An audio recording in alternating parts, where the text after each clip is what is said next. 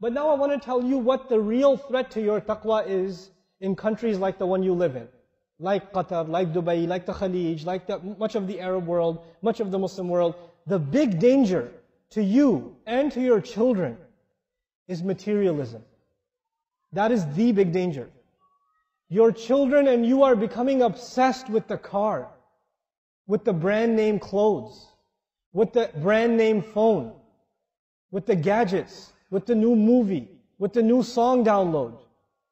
This is with the hanging out at the mall, with Facebook, and how many likes you got on your comment. You're getting obsessed with these things. Your entire life only means these things, nothing else. And this is a tragedy, because the youth of this ummah are so powerful. Wallahi, they are so powerful. When the young people of this ummah internalize the Qur'an, they can change the world. Really, the world will be a beautiful place if the young people of this ummah wake up. But the young people of this ummah are being put to sleep by the iPhone 5, by the Samsung Galaxy Touch, by the iPad, by Facebook. And those things can be used for a lot of good. They can be used for a lot of good. But man, those things are poison too, man. They're poison too.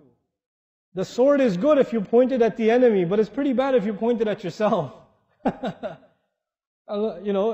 what it is. These tools, they are a force of good. They can be.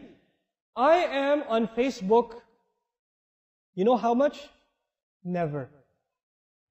My picture's on Facebook. Some things I say are on Facebook. I am actually almost never on Facebook. Never. I'll tweet things once in a while. I'll send a tweet message. I never check what responses there are. People say, brother, you never respond to your Twitter. I say, I'm leaving a sunnah. Don't worry, say something good that will benefit somebody else, right?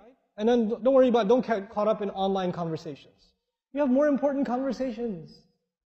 How you have time for all those conversations, man? How you have time to read all the comments under a YouTube video? Where did you find the time? Where did you find the time? I'm shocked. So you and I have to detox. We have to get rid of the gadgets, especially in Ramadan, guys. Get rid of the gadgets. Delete the video games delete the game apps off your phone.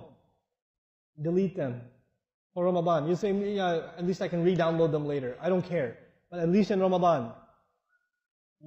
Sisters too. Sister, get off of Facebook right now. I see you. I don't see you, but you just got off of Facebook, and the joke is on you. But anyway, get off of your devices. You have to do this. Materialism is killing us.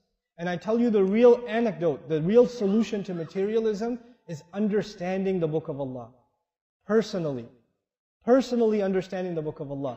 The more you start understanding the Book of Allah for yourself, you will no longer be interested in materialism. It will not fulfill you. It will leave you empty.